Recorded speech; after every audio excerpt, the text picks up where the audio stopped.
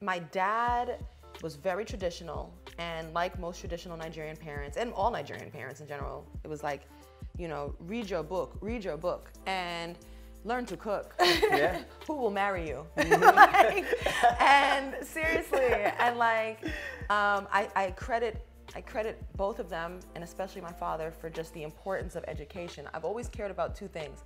I was kind of a square growing up. Like I didn't have boyfriends. I wasn't cute. Like I was a tomboy. Like yeah. I wasn't doing drugs. I'd never drank. You know, as coming up through high school, college I might have drank. But what you call it? Like I just really wanted to do well in school, do well in basketball, and make my parents proud. Yeah. Like I grew up that way, and you know, eventually my dad started to come around. Like he would come to games. It wasn't like he rejected basketball. Yeah. It's just that he didn't understand what the vision was for it. Yeah. And it wasn't until he started seeing colleges were recruiting me to give me full scholarships to go there. Then I always joke, I tell the story 1,000 times, but my dad, like literally when I signed to go to Stanford and we were all together, he stood up and said, I have always supported my daughter's basketball. I'm like, you.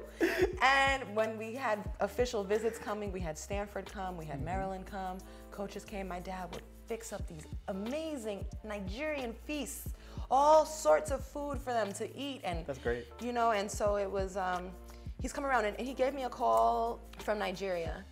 He always calls to say, my friend said they saw you on TV.